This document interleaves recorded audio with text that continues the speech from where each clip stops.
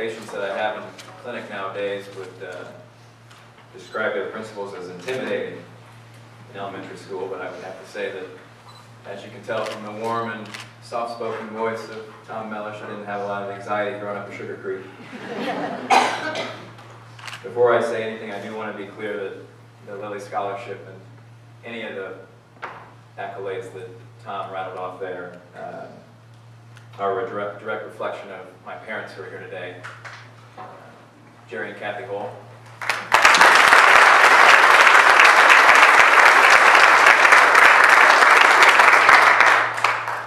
I was asked to speak today about how the Lilly Endowment Scholarship changed the course of my career.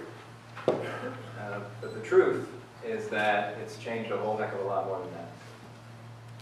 In 2005, I had my heart broken for the very first time by this issue that has since become so very central to my life, so very central to the man I hope I'm becoming, to the impact I crave for the world, this issue of child poverty. I was in Ecuador after my first year at Butler, and I was with an organization based out of Indianapolis, and we were seeing patients down there, and this little boy, I'd say 11 or 12 years old, came in tattered clothes and dusty hair and tired eyes, carrying his 3-year-old little sister. And he made quite the trek to get to us that day down a mountainside in a pretty rough terrain. And he got to me, who at the time was a freshman, and he just laid her in my lap, and her body just wilted there. She was limp.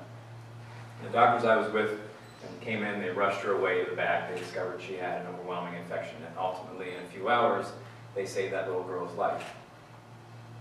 But it wasn't the saving of that little girl, or the fact that that organization had taken modern medicine to the fringes and shadows of our world, that really inspired me, that really changed me.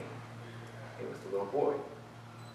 This little boy who had his own hopes and dreams for the world, who out of love, out of very pure love, trekked down a mountainside carrying an even littler girl, because in his life, because where he was born, he was afforded no other choice.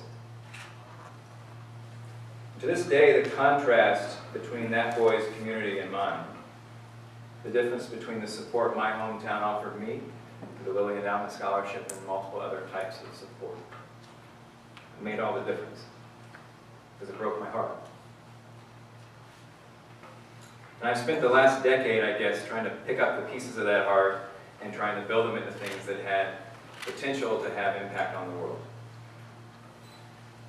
Something meaningful like skill sets or organizations or networks that, God willing, would make the world a little more just for kids like him.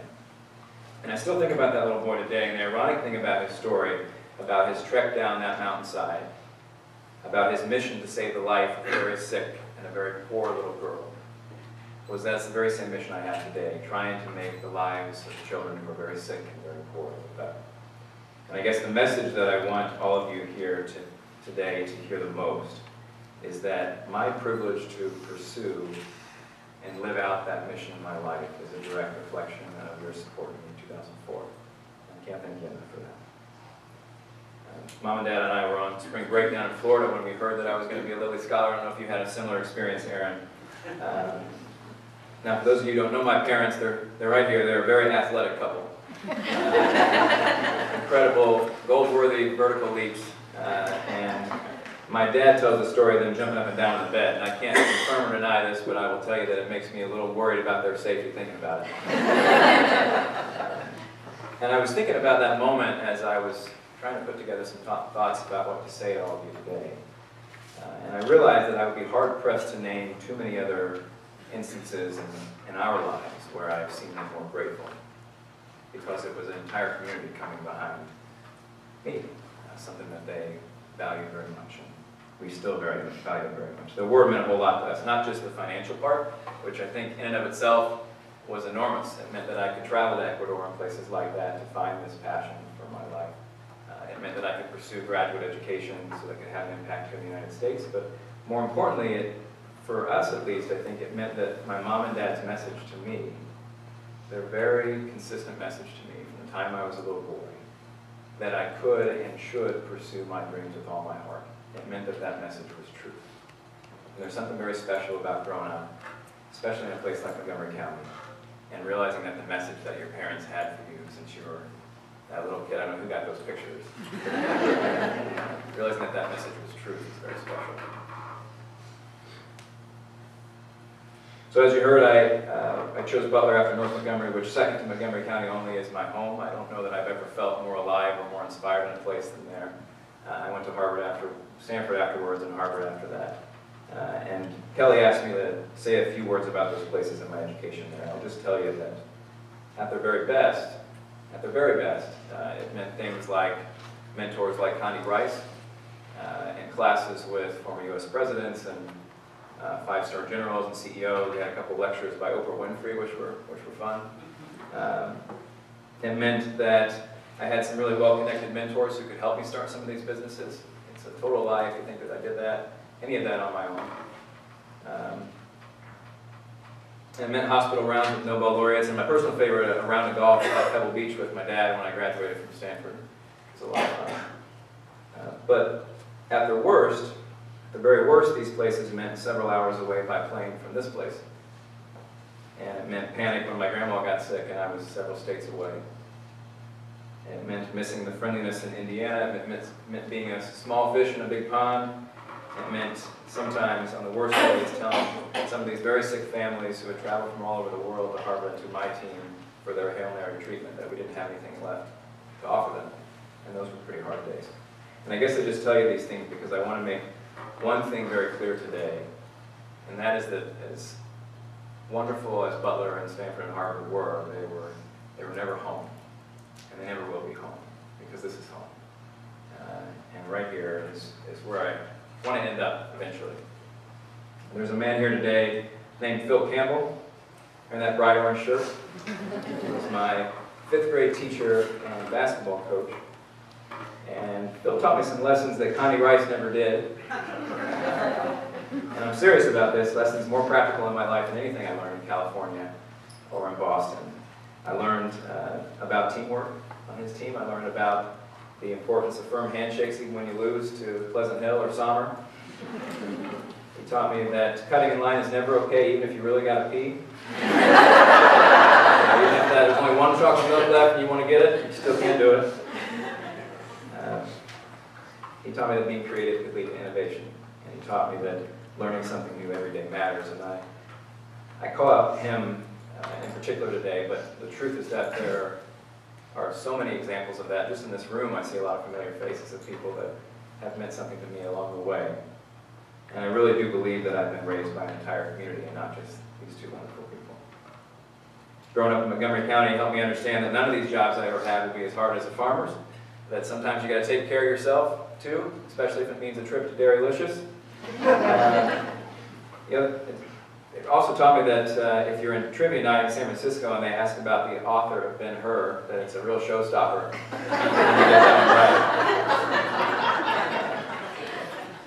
And very seriously, it taught me that communities like ours are built to stand together.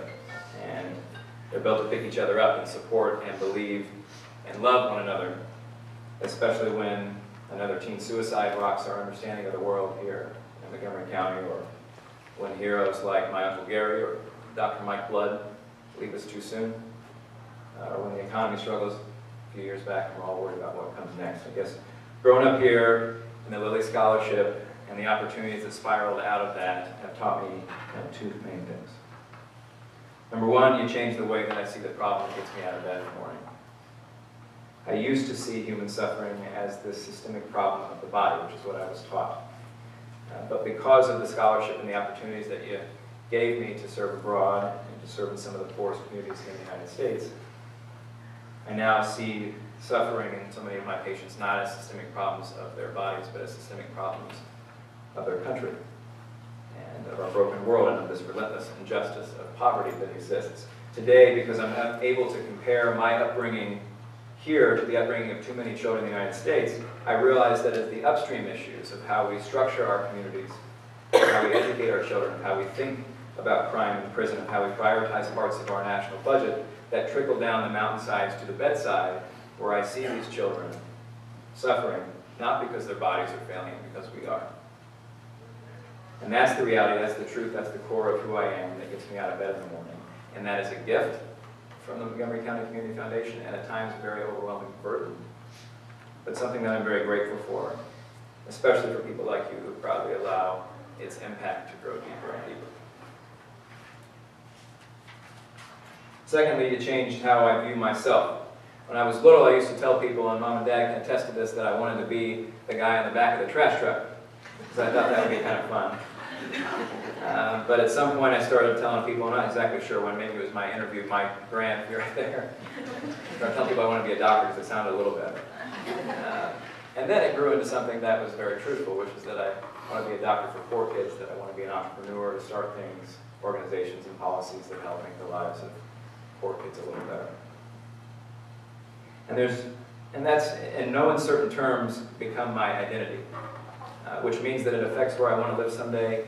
It affects the spouse I will choose. It affects the kind of jobs I look for. It's changed how I think about politics, how I will raise my own children, how I will spend and give my own money. It's strengthened my faith in God and my faith in humanity. And so this identity that was shaped back in Ecuador because I was able to spend a little more money during college changed every decision I make. And so yes, Kelly, the Lilly Endowment changed the course of my career, but it's also changed my entire life. So let me end with this. There are 16 million children in America growing up poor. That's 1 out of every 5 children in the United States who faces worse health and worse education and worse jobs because they're growing up in families below the federal income line. What kind of people do we want to be? What kind of citizens? What kind of Americans do we want to be? And what do we want our children to be? Are we okay with our American family neglecting every 5th child? Think about that. Lucas Oil Stadium seats about 67,000 people. If we built a place 5 times bigger, it still wouldn't hold all the Hoosier children living in poverty. That's not okay with me. And so if we truly care about the future of this community, of our state, of the country, then we got to start caring more about the people who will be living in that future. And I think that's something that you all here do very, very well. And so I guess let me offer not just my sincerest thank you for how you've changed my life, but also my deepest encouragement that the work you do matters not just for families like ours, or students like me, but for the innocent and the condemned and the sick and the weak. People you've taught students like me and Aaron, I hope, and countless others to go forward and serve. That will be the legacy of the Montgomery County Community Foundation, and I'm very proud to call this place home because of people that work like you do. Thank you very much.